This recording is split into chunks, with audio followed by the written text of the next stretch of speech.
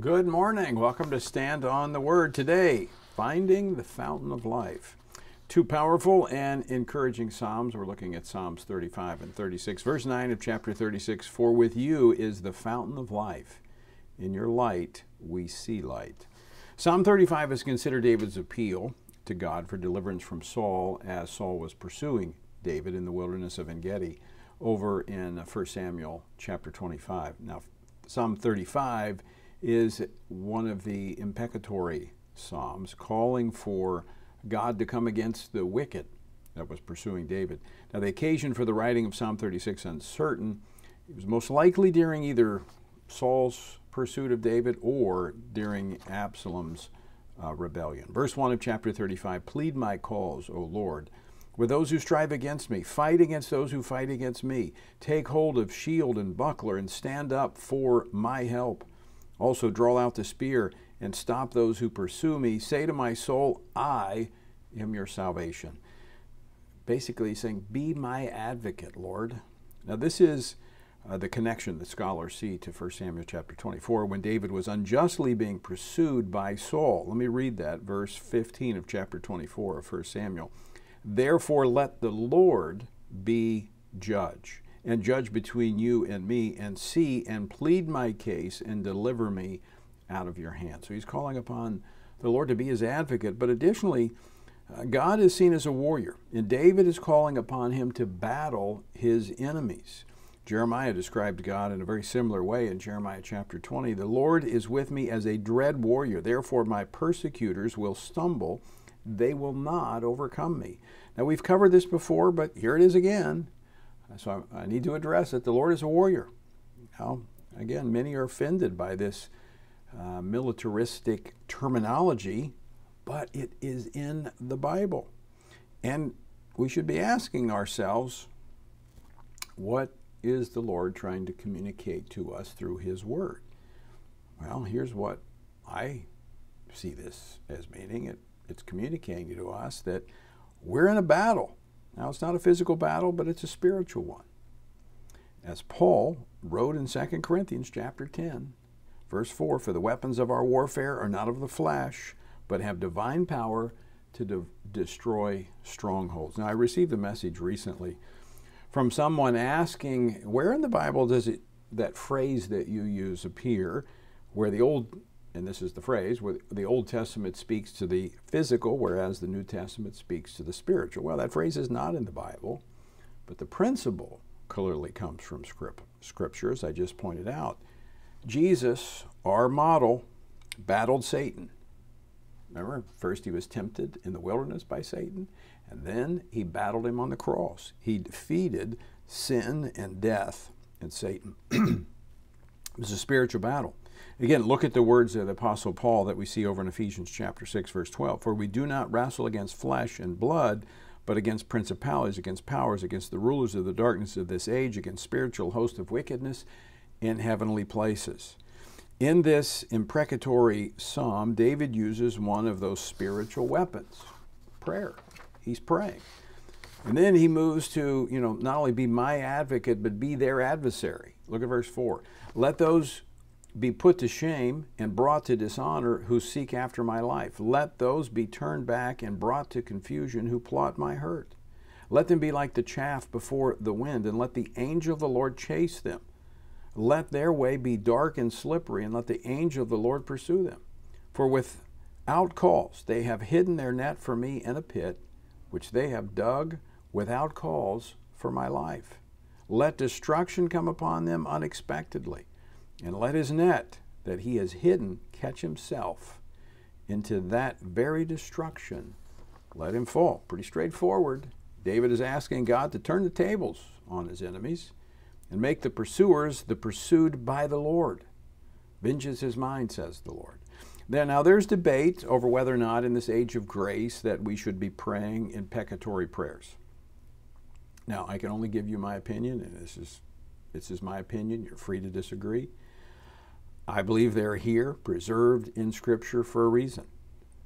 And there have been many times that I've prayed that God would cause the schemes of those who oppose him and his people be turned on them.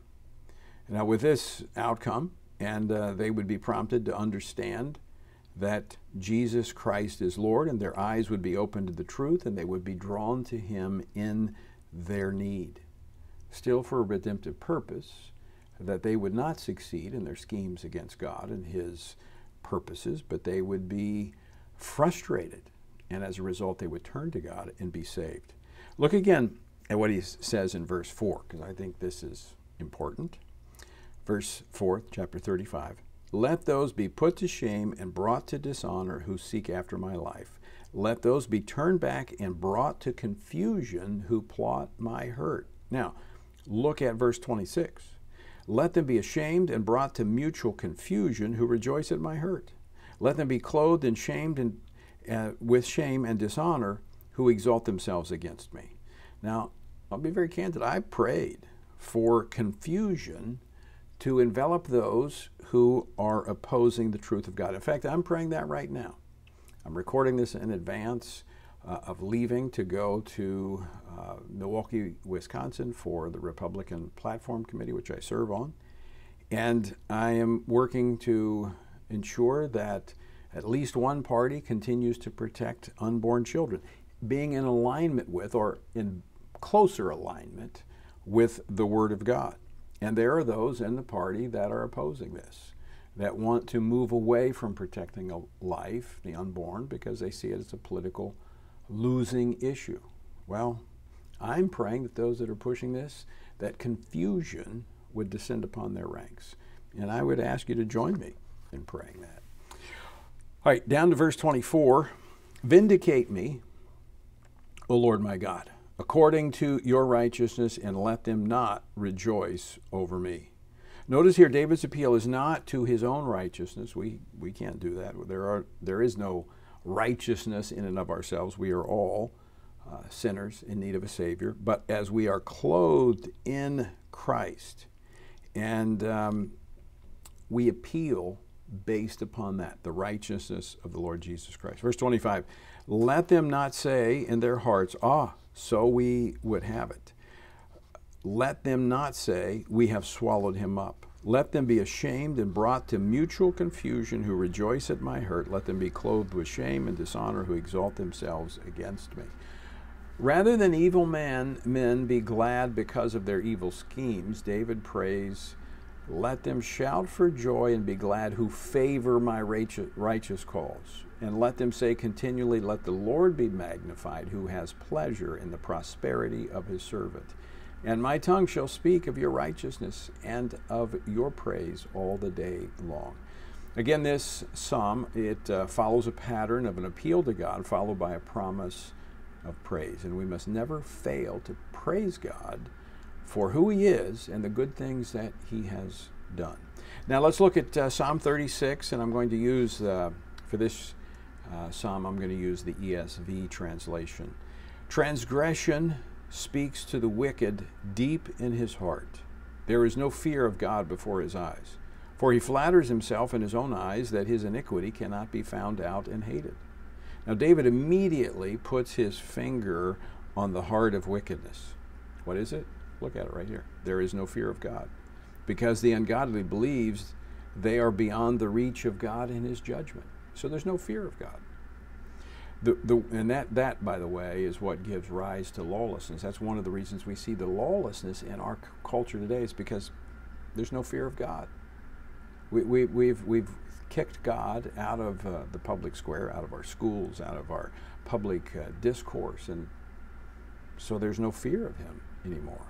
We've taught our children not to fear him as opposed to fearing him. The words of his mouth are trouble and deceit. He has ceased to act wisely and do good. He plots trouble while on his bed. He sets himself in a way that is not good. He does not reject evil. This is the wicked man. Now the first 4 verses describe the wicked, which is then contrasted with those who put their trust in God, who know him and his righteousness. Look at verse 5.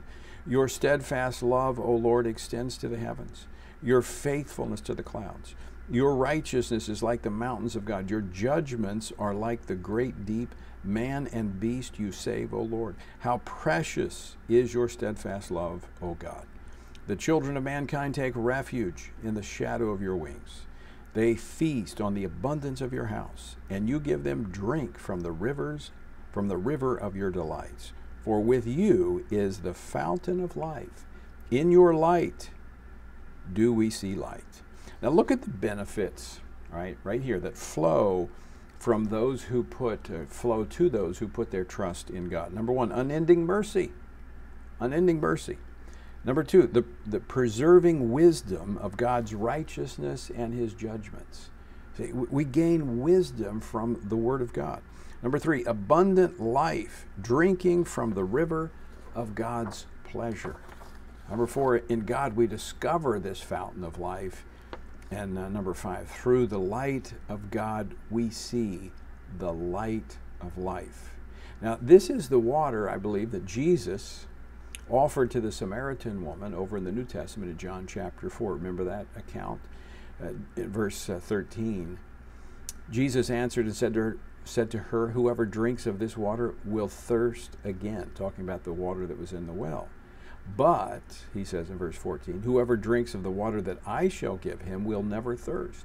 But the water that I shall give him will become in him a fountain of water springing up into everlasting life. You see, the fountain of life is found in Jesus. Trust him and discover that fountain today. Father, thank you for your word. And Lord, you are the fountain of life. And I pray that we would drink from it. And Lord, we can freely, just by trusting in you. And so I pray for those that are a part of this journey, maybe those who have just joined for the first time, somehow they came across this message. Lord, I pray that if they do not know you, they've never taken from the fountain of life by trusting Jesus Christ as their Savior and Lord, confessing Jesus as the Lord of their life, I pray that they would do that, receive the forgiveness, and walk then in the life, the abundant life that Jesus has made available for us. We thank you for your word. We pray, Father, that the Holy Spirit would continue to use it, showing us how to apply it to our lives and this world in which we live. We pray in Jesus' name. Amen. All right, thanks so much for joining me this morning. Keep praying, and until next time, keep standing on the Word.